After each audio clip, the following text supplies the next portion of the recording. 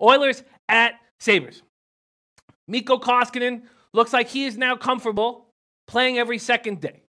You know, it's tough being a starter in the NHL. There's a more quantity of games than what he's used to in Europe. And he now seems like he understands what it takes and what it's like.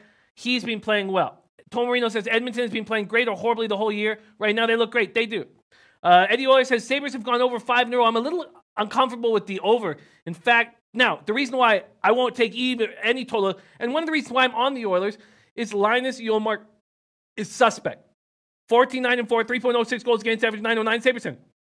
Here's a guy who's not comfortable taking a load of starting every second day. It's very, very difficult. Let's look at this. Oilers are on their 5th and final game of their road trip. Now, that's often a spot where I think teams want to go home, but not at this time of year, not with 15 or 16 games left in the season, and unbelievably, this 28-30-7 Oilers squad, who's been good enough on the road all year, 14-15-5, actually has a chance at this wild card spot. Tomio saying Edmonton 4-2 last 6. They only lost to being the playoff teams. Rapport one saying lock of the day Clippers. Wow, so we got a couple guys on the Clippers. Rico Money and Rapport Twando on the Clippers. And we had the earlier Clippers call, which I found very, very interesting, which we'll talk about. Adam Lastman in the house. Mr. Gokster says, Ullmark confirmed too. Scott says, I keep saying to lean in from off camera, twitching his mustache. I have a feeling we'll be seeing him very soon.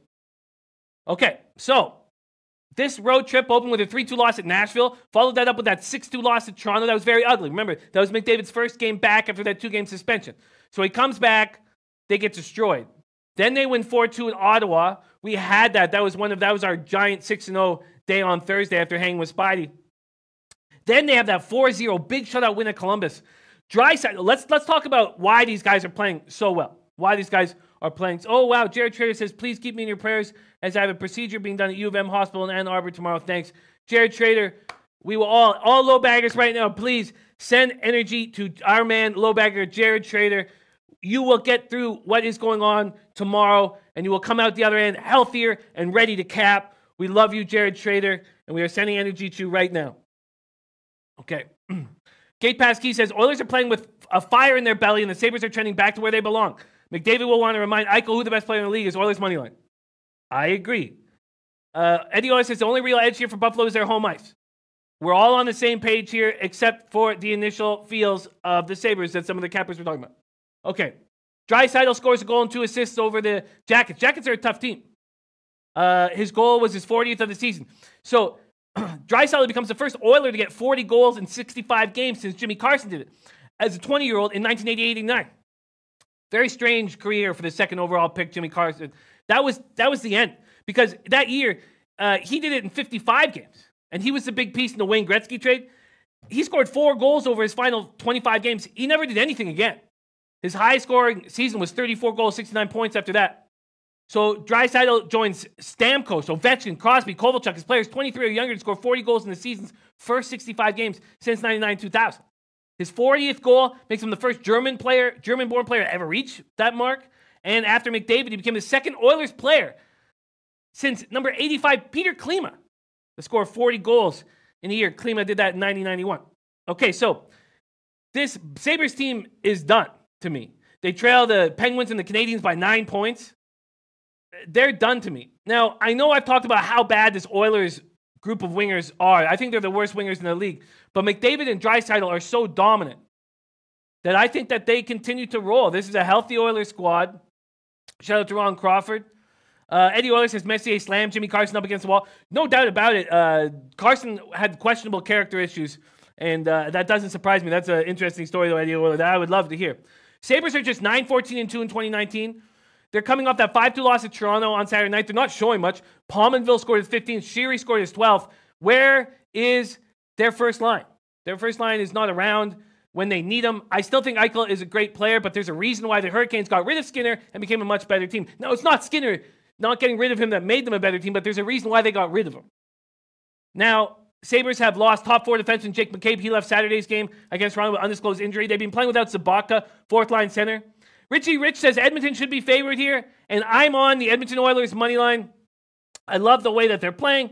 Let's quickly line shop, SBRodds.com. We're going to jump on NHL money lines here, Edmonton, and wow. So interesting. So even in the last 45 minutes, some money's been coming in on Buffalo, which is interesting. So now Bet Online, giving me the best spot here.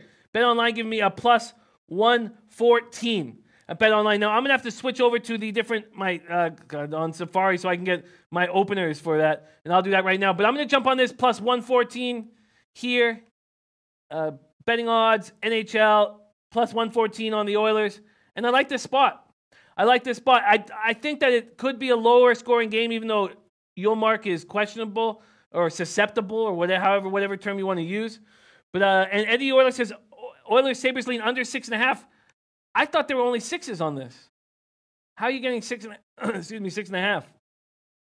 Well, I guess you're betting up or paying up to 6.5 because there's only 6s right now. It's a little bit juiced to the over. I agree. If they were hanging at 6.5, I'd be all over it. And let's just quickly look at the money lines just to see where it was opened at. It was opened at plus 107 at Bet Online, and now it's at plus 114. And Drew Martin will be joining us soon to break down this college basketball card.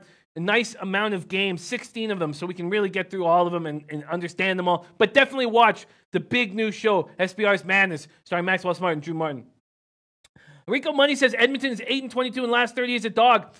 You know, Rico Money, there's times in the NHL where I think you put a line through long-term trends. And I do it often. And this would certainly be one of them. This Oilers team has had a roller coaster ride. And then they have that road trip. 2 of the games, McDavid doesn't play in. They look great in that road trip. They go 2-0-2. Then they get McDavid back. And they get killed 6-2. And then they seem to figure some things out. They're tightening up their defensive play. They're allowing Draisaitl and McDavid to be in control of everything offensively. I really like the spot. Mikey D says Oil's deceptively playing well. Rico Money leaning over. I would only lean over because of Ullmark, but I would probably take you know what? I'm going to stay away from this total. But I really like Oilers money line. I'm on them plus 114. That's the play that I know I'll be making on this NHL card. Hey guys, thanks for tuning in to our channel. Now we've put a lot of work into producing all these free videos, so please help us out and keep all our content free for you forever by simply liking, sharing, commenting, and subscribing.